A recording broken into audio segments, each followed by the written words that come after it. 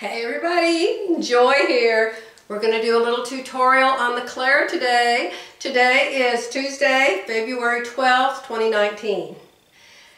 And so many of you have asked me to show you how to make the Clara leggings. Here's the pattern.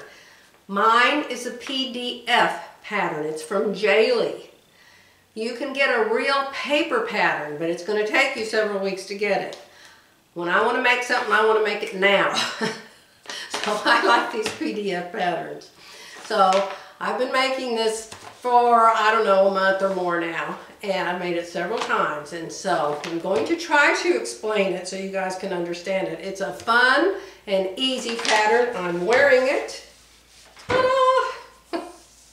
I've got my plantar fasciitis socks on, so ignore those. But these are the red ones I made. They are the, I don't know, fourth pair I think I've made of them. So, this is what it looks like, the pattern, printed out with the PDF format. She's got shorts and she's got the capri length and the long length. I like long length pants, so I don't care for capris on me. That's just me. So, let me tell you something very, very, very, very, very, very important. Step one. If you get the PDF, if you get the paper pattern, put the guide someplace where you cannot miss it. You see this guide right down here?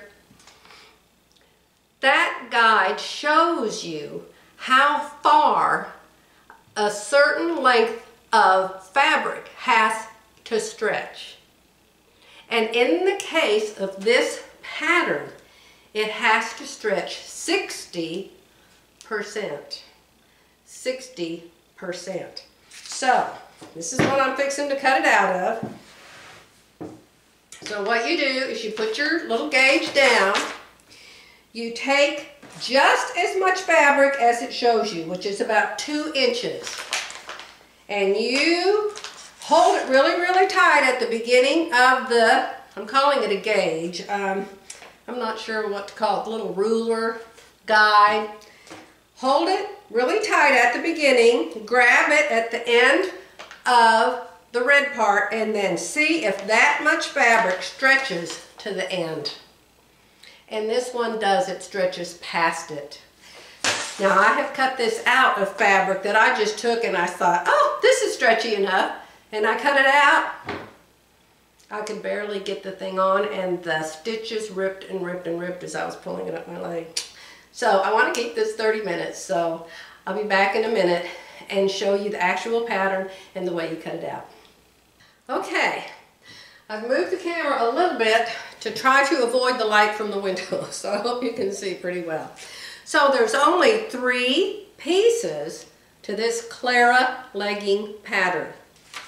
This piece right here is the only pattern piece there is for the bottom and the legs. This is it, the only pattern piece. There's not a front, there's not a back.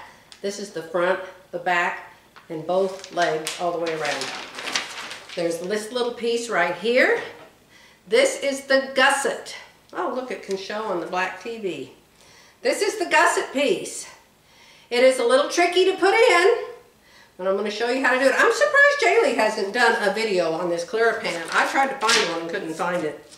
And this is the waistband.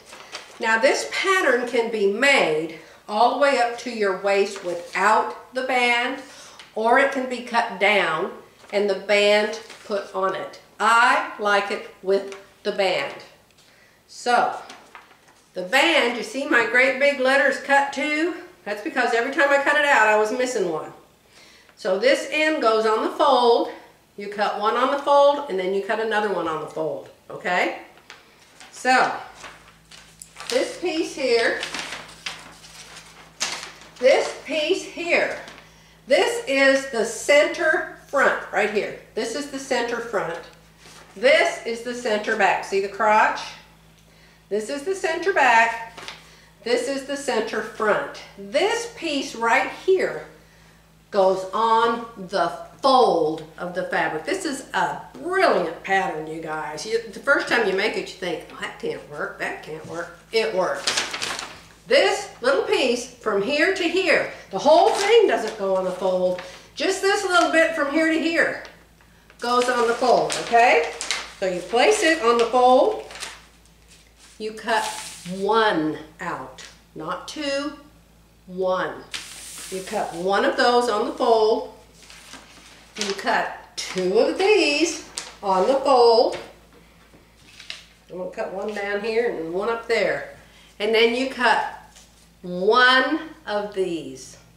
So simple. Remember, let me turn the camera a little bit. Remember not to have your fabric hanging down off the end of the table. That will give you all kinds of problems in the part that you cut out because you'll have it stretching. You do not want it to stretch. Say hello to Rose. That's my chicken pincushion I made and quilted. Isn't she cute? I love redheads, you know. So, put the extra fabric up on the table so you don't have any overhang. And I'll cut the pieces out and then I'll show you how to put them together. I'll be back. Okay, it's only been about 10 minutes. And if I hadn't had to walk back and forth to get weights and stuff, I could have cut this out in 5 minutes. You know, I love these little washer weights. This is what they look like before they're wrapped in grow grain ribbon. See, here's the same thing that's been wrapped. Can you see it down there better? Here it is. You buy it from the store. And these come from Ace Hardware. Lowe's does not have them. And this is it after you wrap it. Okay, washer duty. Okay, let me show you the pieces now that they're cut out. One gusset. One gusset. Another thing that you need to know about knit that's kind of frustrating is it may or may not have a right and a wrong side. And if you can't tell it has a right and a wrong side, it probably doesn't matter which side you choose. But they are a little bit different usually. So whichever side you choose, take a piece of chalk and put an X on what you're calling the wrong side, so at least the same side will show up on everything, okay? So, I have the waistband, one piece, two pieces, okay? Cut two on the fold. On the fold. Open it up. It's this big. Okay? Then you cut this one pant pattern that looks really, really crazy. Actually, I didn't finish cutting it yet. And I'm doing it Viv Mom way. Yes! My other table is covered with birthday wrapping paper and leftovers from what I made those pajamas. There's pattern paper everywhere. So I thought, hey, this is the way I used to do it back in the day when my husband ran off to be a drug addict and I had a little girl to raise all by myself. Here this is opened up. I told you it looks like chaps. See? I've got chalk X's on that side, so that's the wrong side. And this is the right side. Alright? So this is that little place I told you right here that you're going to cut on the fold. This right here is where this gusset goes. Right here. This is the front of the pant and that gusset goes right there. Okay? Let me do it with the white pattern piece. Right here is where that gusset goes. Okay? I need to hold her upper besides my chin. Where does the rest of the gusset go? Back here. This is the back crotch right here. And the other side of the gusset sews, God, I wish I could show it to you better, guys. The other side of the gusset sews right here. Right up in here like this. You sew it to one side, and then you turn it and you sew it to the other side, and then you sew the whole back up. So this gusset goes, God, this is hard to show, guys. This gusset goes right here on the back. Okay? So it sews to the back and the front. Okay? So, what I'm going to do is I'm going to put the gusset in first, I think. You can always read the directions. And then I'll come back and show it to you sewn in, okay? Okay, let's do close-up duty. I just sewed. This is where the gusset's going to go. And I just sewed all around here. It's in the instructions. 1/4 inch, close together, straight seam. I sewed all around this curve because I'm going to clip it up to the stitching. Because you're sewing the round end of that gusset into here. But I think I'm going to sew it to the back first. I'll look at the directions and see if you sew it to the back first or the front first. Can you see? Hello. Okay. You sew the pointy end to the back crotch first. So, let me find my X's and see what the right side is. There's my X's, that you probably can't see. Maybe you can. So this is the right side. So we're going to come way over here to the back crotch. And we're going to put right sides together and sew this piece right here. Right here. Here's the gusset. And there's the back crotch. Can you see?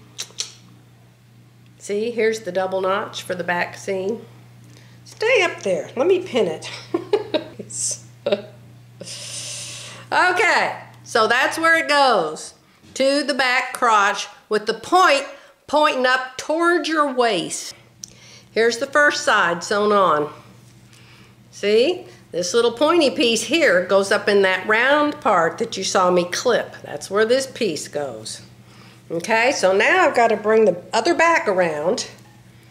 Right sides together. Bring the back around. Match up those two center notches right there. So you know you got the right two pieces together.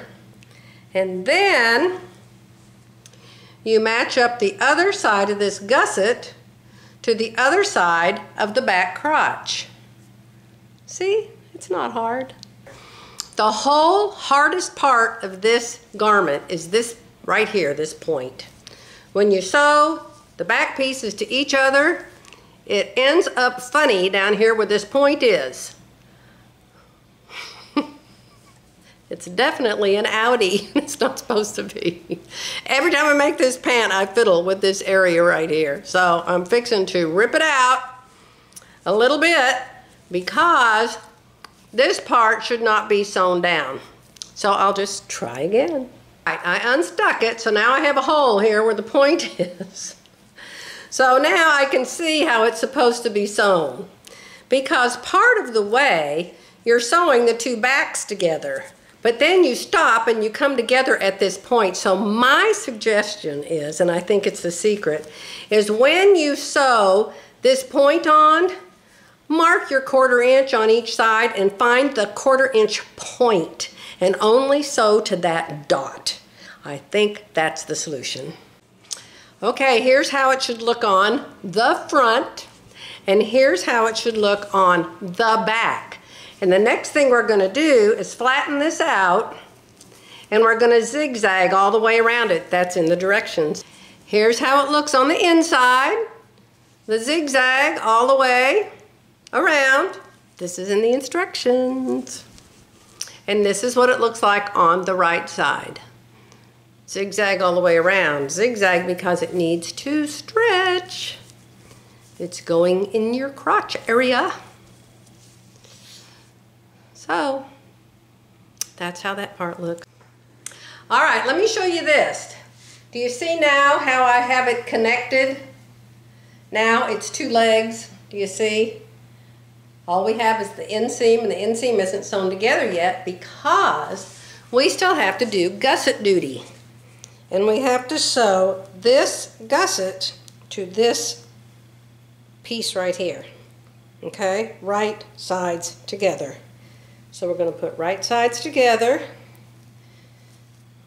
I'm sorry I don't have a camera person, but it'll go together because I put all of those slits. See where the slits are? And I'm sorry I don't have a good light. See the slits? And here's the point on the gusset, and the slit part and the gusset part are going to each other, and then you just sew all the way down the leg and your pant's practically done. Here we are, gusset sewn. What it tells you to do is sew over that seam line, the stitching that you did before you did the clips. It tells you to follow that and sew over that as a guide. But I just lined my 1/4 inch. This is 1/4 inch seams, y'all, all the way through 1/4 inch seams. So, there's the one side of the gusset. Here's the other side of the gusset, all sewn. Okay, leg 1, gusset duty, leg 2, and the top of the pant. Be sure you cut view whatever it is that's going to have the wide waistband. Remember the first one I made? It came clear up to my bra because I forgot to cut it down. Because you can make it without that thick waistband. See? So see how short it is? Because it has a really fat waistband. So, if you turn it inside out, you have a pair of leggings without a waistband. See? There's a gusset in the middle, and there's your 2 legs. See? Isn't that cool? And then, you can wear it as a scarf if you want to. I'll be back when I show you how to do the waistband. It's a little tricky too. All right, for the waistband, the first thing you do is take both of the waistbands and sew them into a circle. Okay?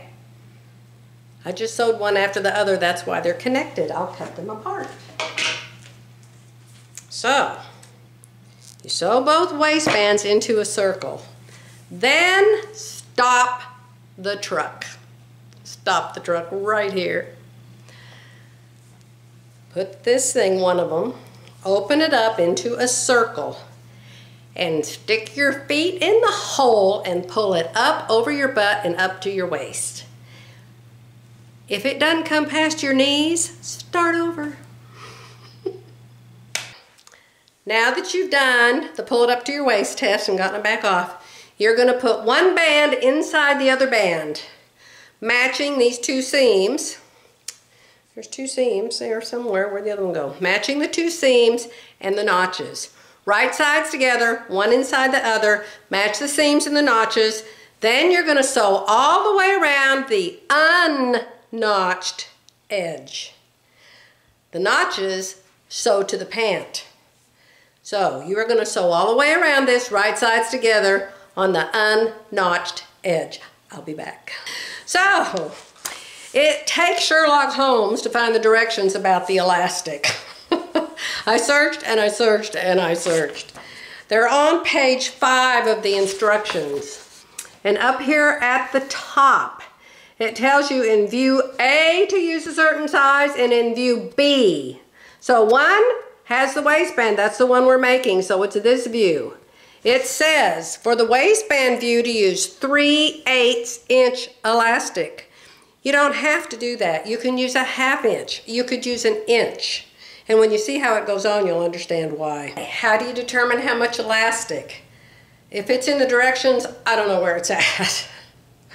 What I do is take the elastic, not just any elastic, but the elastic you're going to use, because every elastic is different. Don't just measure your waist and say, oh, I'm going to take that much. I take a piece of elastic and I put it around my waist wherever the pant's going to stop, and I just make sure it's comfortable and it's going to stay up. Okay? So that's what I've done on this piece. I put a pin at this end and a pin at this end to show how much I need. I make sure it stretches fatter than I am, and it does. And so this is how much elastic I'm going to put. And so then you take the band that you've sewn together and you divide it into fours. You take this elastic and you sew it together in a circle and you divide it into fours, okay? And I'll show you what to do after that. Here's the deal. This is a really strange way to do the elastic. I've never done one like this before.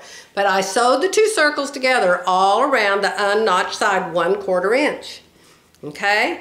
Then you take the elastic and you line it up against that 1/4 inch seam that you sewed all the way around, and you sew the elastic up next to it. See how it sticks up over the top? Here's where I joined it like I showed you yesterday.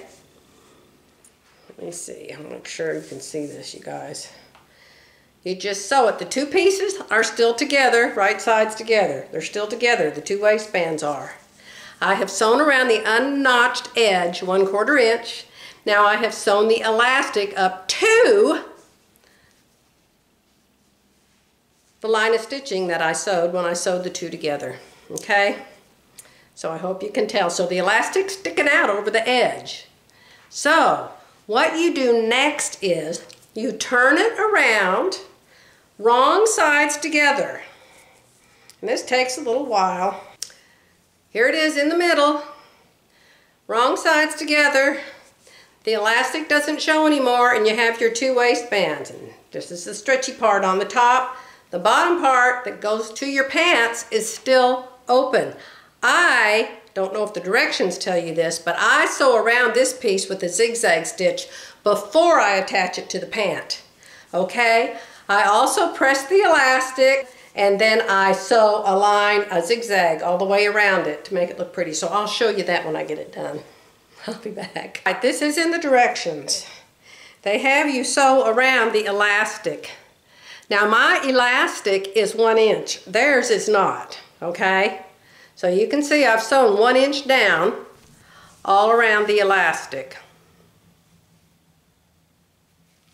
Okay?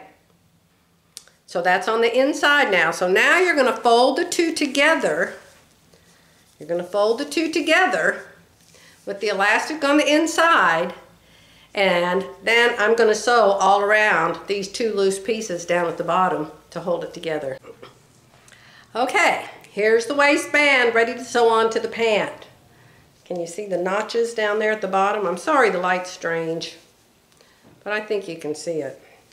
Here's the center back. Here's the notch. See the notch? Yeah, there's the notch. And these two edges are sewn together now. And there is a 1 inch elastic up here at the top. One side, the inside, has the zigzag stitch holding the elastic down. So when you attach this to your pant, you make sure that when you sew it on and then you lift the waistband up, that elastic is going to be inside touching your belly. Okay? I'm going to sew it on the pant and then it's going to be done, except for the hems at the bottom of the pant. Let me show you this real quick. The band sews on 1 to 1. You don't have to quarter it and match up quarters. It matches, you match the notches, you match the center back seam, and it just sews on evenly 1 to 1. Ta-da! Pants done. There they are.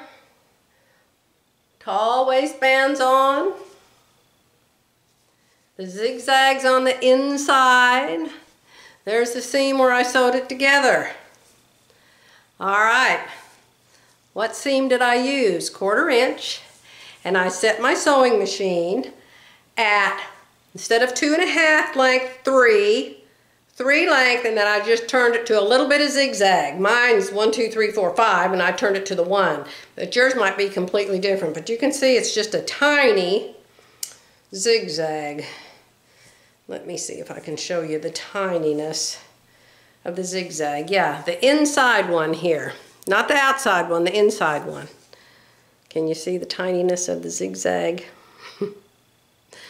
Sorry, all the lights are crazy today, but I didn't have the ability to move the lamp all the way around.